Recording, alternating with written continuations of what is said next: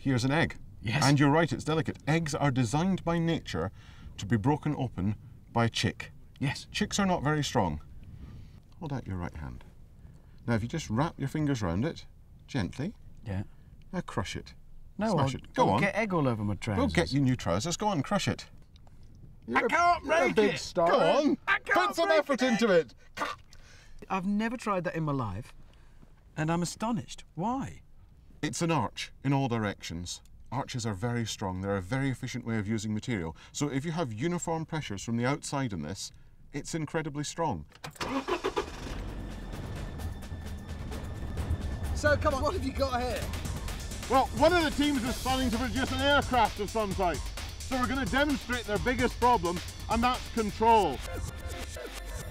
When a wing's moving through the air like this, the first 2 rows of ribbons show nice, smooth, flat flow over the leading edge. If the angle's too flat, it won't keep them up. And if the angle's too steep, they're going to stall. At that point, we're not flying, we're crashing.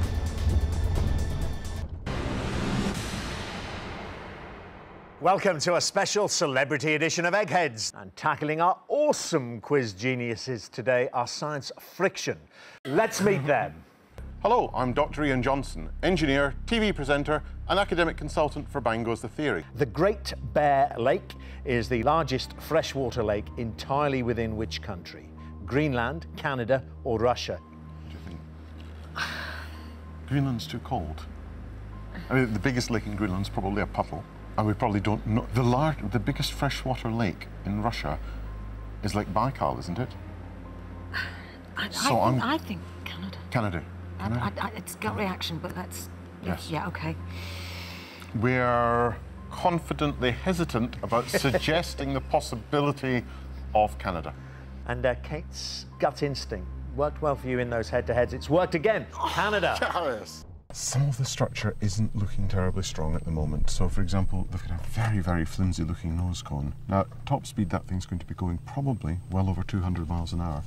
If it buckles off to one side, gets asymmetrical, forces the nose around, it's like having a rudder in the front of the thing, and bang. 5, 4, 3, 2, 1. To illustrate one of the main problems the rocket team faces, we've set up a demo. The big difference between the team's rocket and what we've built is control. We're on board our rocket, so we can continually adjust the thrust. Even then, it's not easy.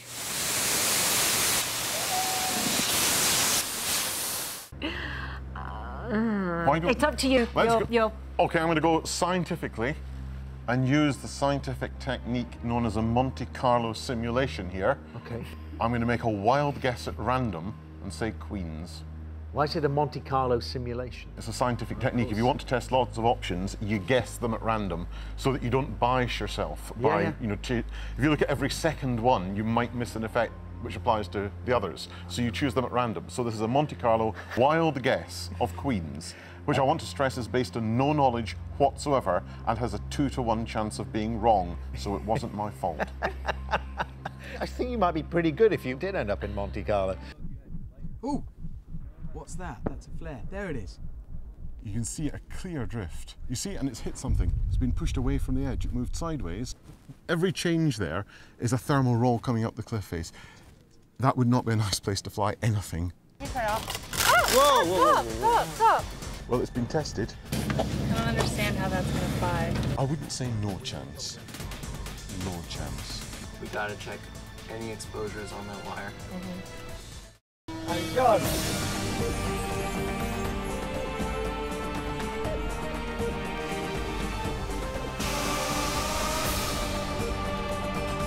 Here's an egg.